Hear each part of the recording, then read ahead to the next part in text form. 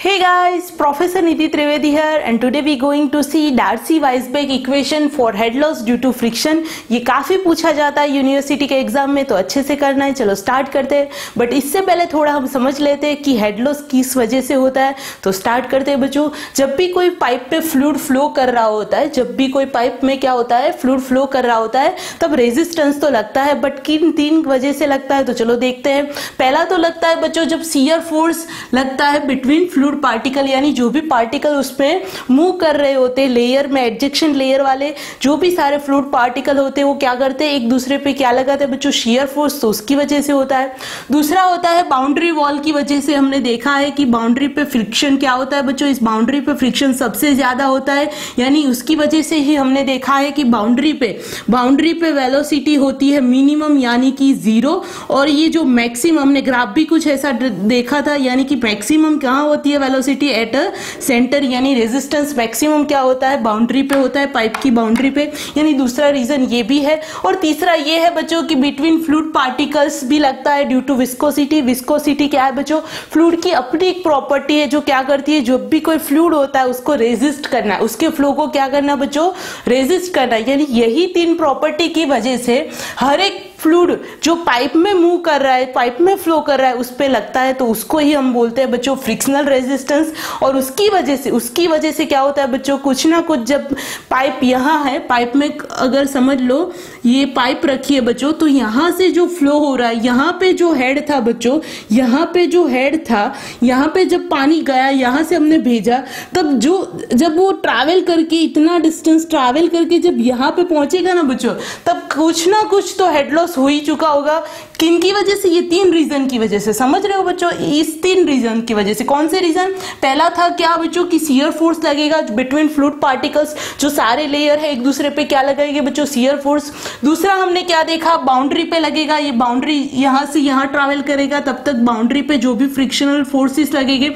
और थर्ड क्या था, जो भी फ्लूइड पार्टिकल है अपनी फ्लूइड प्रॉपर्टी विस्कोसिटी की वजह से एक दूसरे पे जो प्रेशर लगाने वाला है उस वजह से, यानी जब फ्लूइड हमने यहां से भेजा तब उसका हेड इतना कुछ था, इतना था, समझ रहे हो, बट जब यहां पे पहुंचा तब हेड लॉस बहुत ज्यादा हो चुका था, यानी यहाँ पे जो हेड था वो यहाँ पे नहीं था, यानी कि क्या हुआ था, हेड लॉस हुआ था। समझ में आ रहा है बच्चों, तो वही हेड लॉस होता है। और दो तरह के बच्चों इसमें क्या होता है कि ये जो फ्रिक्शनल हो रहा है, क्या हो रहा है बच्चों, जो भी रेजिस्टेंस लग रहा है उसको ओवरकम करने के लिए क्या होता है बच्चों, कुछ ना कुछ फ्लूइड में क्या होती है, एनर्जी कंज्यूम हो जाती है, फ्लूइड की जो एनर्जी है वो क्या हो जाती है, कंज्यूम हो जाती है। इसकी वजह से क्या होता है बच्चों, इसमें लॉस होता है, एनर्जी लॉस होता है। और एनर्जी लॉस दो होते हैं बच्चों, एक फ्रिक्शनल लॉस और एक होता है लोकल रेजिस्टेंस।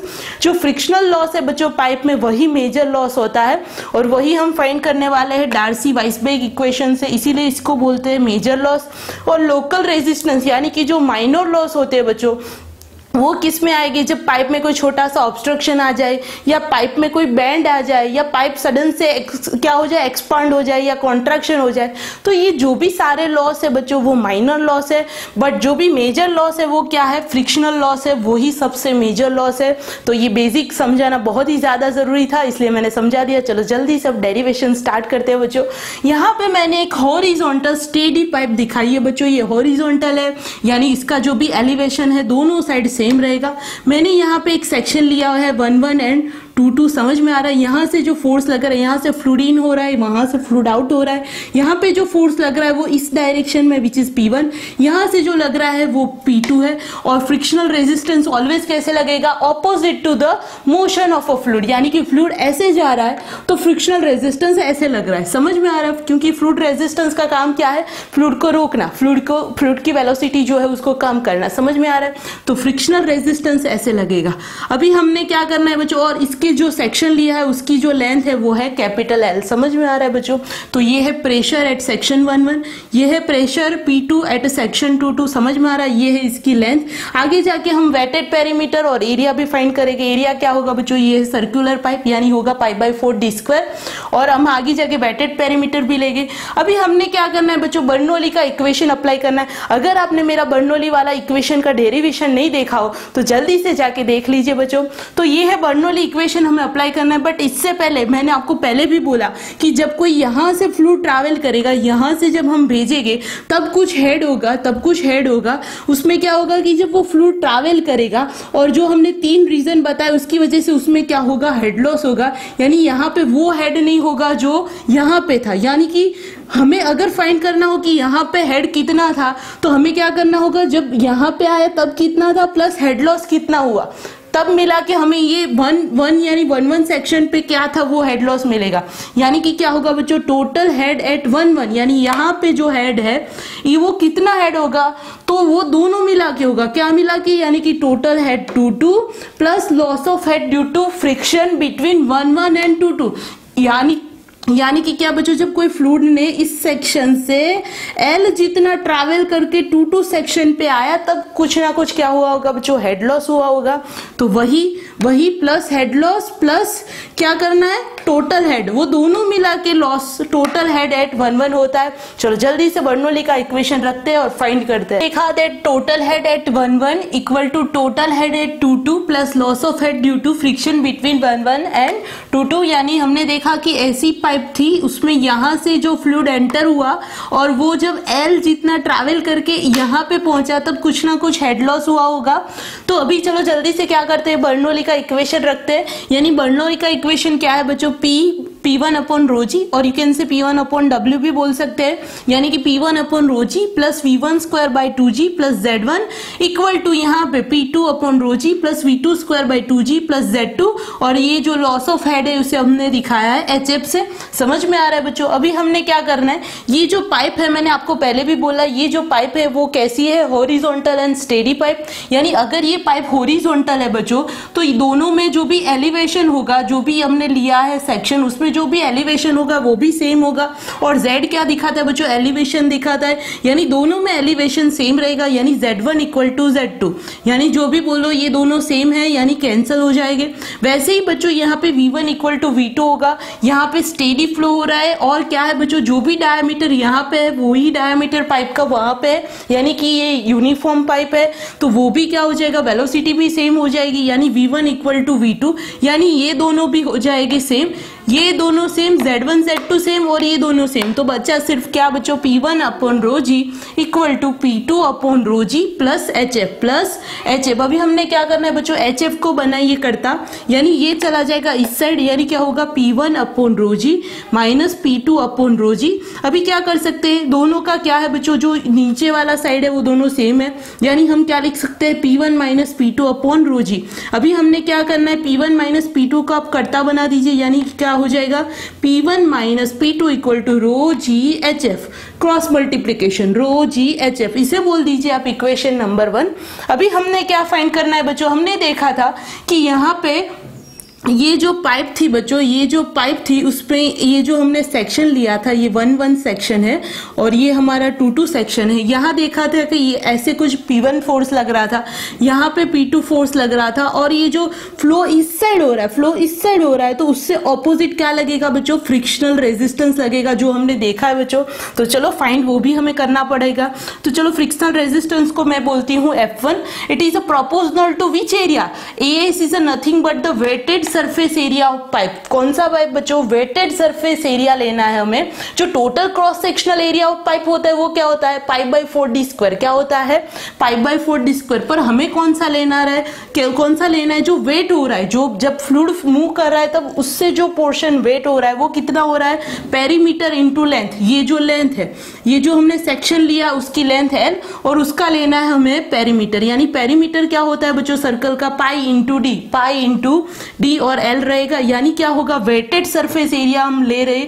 ये आपके लिए इंपॉर्टेंट पॉइंट है कि हम यहाँ ले रहे हैं वो वेटेड सरफेस एरिया है, ना कि cross sectional area of pipe जो होता है पाई बाई 4d स्क्वायर। पर हम ले रहे हैं यहाँ वेटेड सरफेस एरिया, यानी पाई DL और V square velocity whole square. तो हम यहाँ जो प्रोपोर्शनल का है उसको निकालेंगे तो एक कांस्टेंट रखेंगे, यानी ये है कांस्टेंट। यानी कांस्टेंट हमारा क्या है बच्चों, F डैश है। यानी फ्रिक्शनल रेजिस्टेंस हमारा क्या हुआ बच्चों, capital F1 equal to small F dash AS into we square, जहां AS हमारा वेटेड सरफेस एरिया है। अभी चलो जल्दी से वैल्यू पुट करें, यानी F1 इक्वल टू क्या हो जाएगा बच्चों, F1 equal to F dash area of क्या है, वेटेड सरफेस एरिया क्या है, अभी हमने देखा पेरीमीटर इंटू लेंथ, यानी कि पाई डी एल रख दीजिए, पाई D L into we square तो था ही बच्चों, समझ में आ रहा है, समझ में आ रहा है। अभी कौन से फोर्स लग रहे, इसमें दो ही फोर्स लग रहे, एक लग रहा है प्रेशर फोर्स और दूसरा फ्रिक्शनल रेजिस्टेंस लग रहा है। चलो जल्दी से फाइंड कर दे, यानी कि कौन से फोर्स लग रहे हैं बिटवीन सेक्शन 11 एंड 22। तो पहला हमने देखा था इस साइड लग रहा था pressure force at section 11, pressure force equal to क्या होता है, pressure into area, pressure into area रख दीजिए। यहाँ पे क्या है, P1 is a pressure area A, और क्योंकि दोनों साइड एरिया सेम है यानी हमें A1 A2 लिखना नहीं पड़ेगा, समझ में आ रहा है, dia same, velocity same, area same, समझ में आ रहा है। तो ये हम लिखेंगे P1 इंटू A। वैसे ही हमने लिखना है force at section 22 which is P2 into A, और जो फ्रिक्शनल रेजिस्टेंस ऐसे लग रहा था बच्चों ऊपर जो मैंने दिखाया था वो अभी ही हमने फाइंड किया, कितना मिला हमें, F डैश पाई डी एल वी स्क्वायर, कितना मिला, F डैश पाई डी एल वी स्क्वायर, समझ में आ रहा है।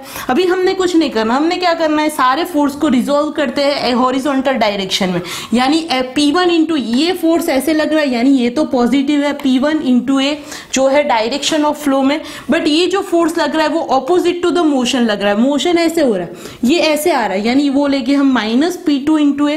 वैसे ही फ्रिक्शनल का भी ऐसा ही है कि वो भी ऑपोजिट आ रहा है, यानी माइनस F1 इक्वल टू 0।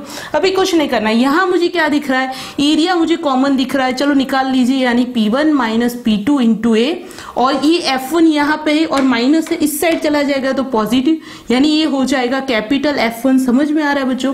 अभी कुछ नहीं करना, ये as it is P1 minus P2 into A, but frictional resistance की वैल्यू अभी ही हमने फाइंड की, कितनी थी, F डैश पाई डी एल वी स्क्वायर रख दीजिए, F dash P L V square, समझ में आ रहा है। अभी कुछ नहीं करना, P1 माइनस P2 को मैंने करता बनाई, यानी A है जो नीचे चला जाएगा, क्या चला जाएगा, A नीचे चला जाएगा, यानी क्या हो जाएगा, P1 minus P2 equal to F dash P L V square by capital A।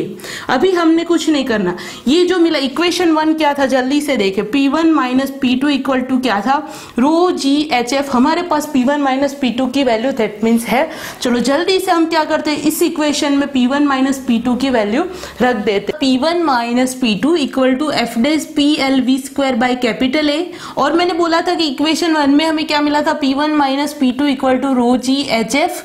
तो हम क्या कर सकते हैं, ये P1 माइनस P2 की वैल्यू जो इक्वेशन 1 में मिली थी वो हम रख दे, यानी यही इक्वेशन क्या हो जाएगा, P1 माइनस P2 की जगह हम लिखेंगे रो जी एच एफ, और ये तो as it is F dash P L V square by capital A। अभी हमने बनाना है एच एफ को करता, क्योंकि हम जो पूरा इक्वेशन कर रहे हैं वो हेड लॉस फाइंड करने के लिए कर ले, यानी एच एफ को बनाए करता, यानी ये क्या हो जाएगा, F dash P L V square, और ये चला जाएगा नीचे क्रॉस मल्टीप्लीकेशन, यानी हो जाएगा एफ डैश, मैंने रोजी को उठा के यहाँ नीचे लिख दिया है एफ डैश के नीचे, यानी कि एफ डैश बाय रोजी P by A L V square. मैंने कुछ नहीं किया, अच्छे से अरेंज किया इक्वेशन को, इसे बोल दे इक्वेशन नंबर 3। अभी हमने क्या दिख रहा है बच्चों, यहाँ P बाई ए दिख रहा है। Now what is P by A? P is our wetted perimeter, what wetted perimeter, and this is area, यानी this whole cross sectional area, not weighted surface area, this is whole cross sectional area.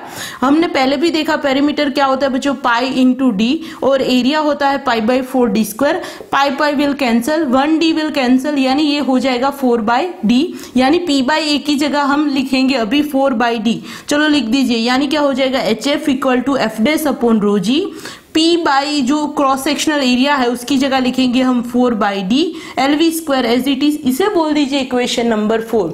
अभी हमने क्या करना है बच्चों, ये जो F dash है बच्चों, ये जो एफ डैश है हम इसे इंट्रोड्यूस करते हैं। ये एफ डैश क्या है बच्चों, ये है डार्सी का कोएफिशिएंट, यानी कि F dash is a Darcy's coefficient, और उसकी वैल्यू कितनी है बच्चों, तो एफ डैश इक्वल टू है F into weight density upon 2g, यानी weight density W equal to क्या होता है, weight density W equal to होता है रो जी।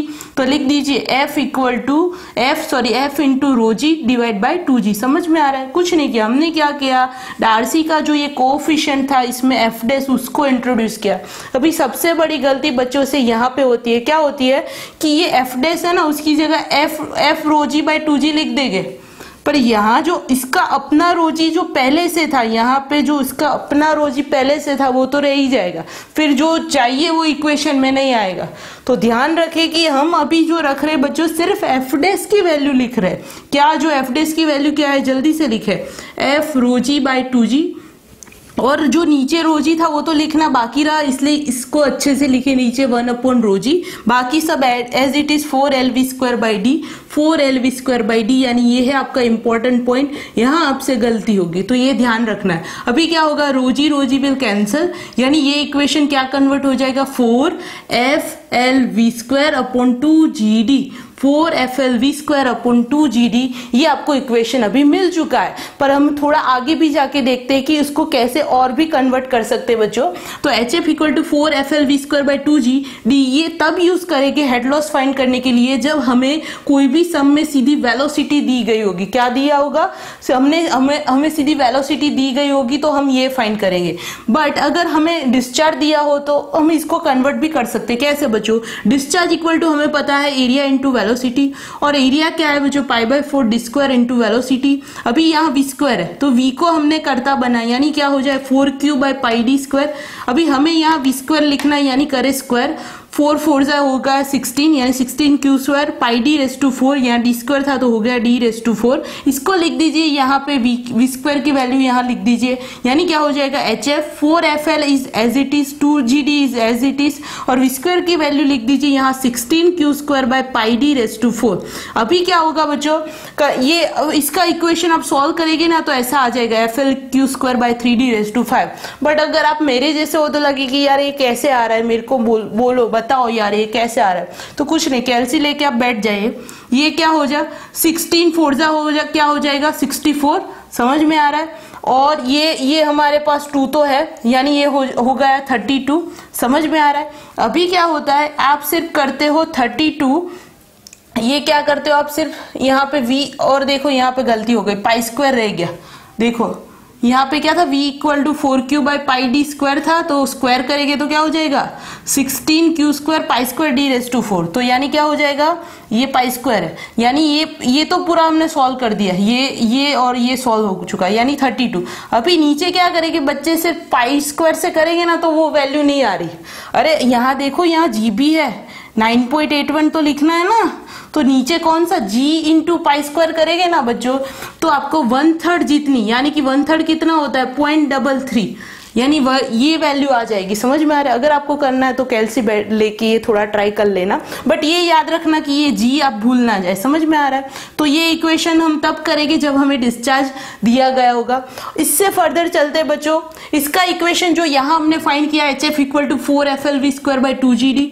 अभी जो कोएफिशिएंट ऑफ फ्रिक्शन होता है बच्चों वो जो वैल्यू होती है वो होती है 4F। क्या होती है बच्चों 4F। F क्या है हमारा फ्रिक्शनल फैक्टर है। क्या है बच्चों फ्रिक्शनल फैक्टर है। यानी हम क्या करेंगे, हमें F की वैल्यू चाहिए। अभी F की वैल्यू कैसे फाइंड करेंगे, ये जो F है बच्चों ये फंक्शन है रेनॉल्ड नंबर का। किसका, रेनॉल्ड नंबर का। यानी रेनॉल्ड नंबर जब <2000 हो, यानी कि फ्लो लेमिनार हो, विस्कस फ्लो हो, तब क्या होगी, तब ये F की वैल्यू होगी 16 डिवाइड बाय रेनॉल्ड नंबर, जो उसका रेनॉल्ड नंबर हो तब।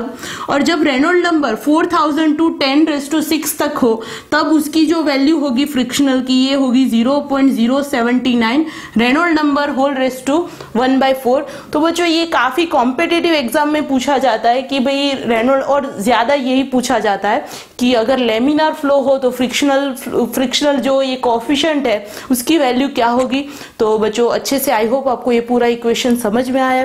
प्लीज अच्छे से देखें, आप हो सके तो घर पे बैठे थोड़ा ट्राई भी करें, थोड़ा लिखे भी, तो आपको थोड़ी थोड़ी जो गलतियां मिस्टेक होगी यहाँ हो जाए तो एग्जाम में नहीं होगी। तो प्लीज अपना ध्यान रखें, जहां भी है आप सेफ रहे। वीडियो को लाइक करें, शेयर करें एंड प्लीज सब्सक्राइब करना ना भूलें।